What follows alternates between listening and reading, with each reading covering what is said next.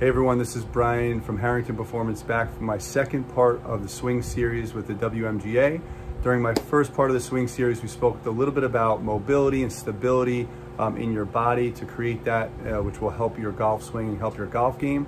In this part, we're going to speak a little bit more about assessment and how your body moves through your swing, and how we can assess those different parts of your swing and your body movement to create a more fluid swing and improve your golf game completely. So we'll work on the assessment and then exercises to go along with the assessment to help improve those each parts of your swing.